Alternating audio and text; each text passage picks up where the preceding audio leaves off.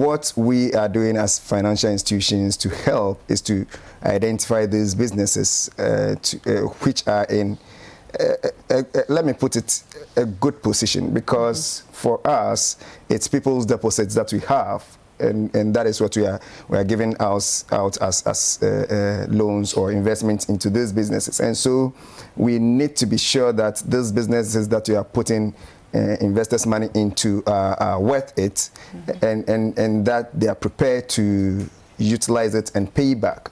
And so those are the things that we are looking out for in the agribusinesses that we are supporting. People may say that, well, I am at a place, at a portion, I'm not getting some of the financing. What is it?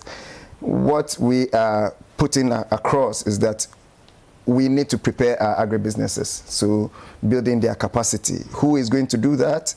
All of us, like Mr. Kobo said, all of us have to come together. We as private sector, we as government, we as players in the industry, we need to build our capacity. When we build our capacity and we're in a good position, your books are all right, you have a model, a business model that speaks to what you are doing. You can explain everything that you are doing. You can, you have built capacity even in the area of having a fallback. Then when you come to a financial institution, we will be able to help. At Absa, we are seeking to bring people's possibility to life, and that is why we think that we should prepare a strong agri entrepreneurs, and then we'll be able to lend to them.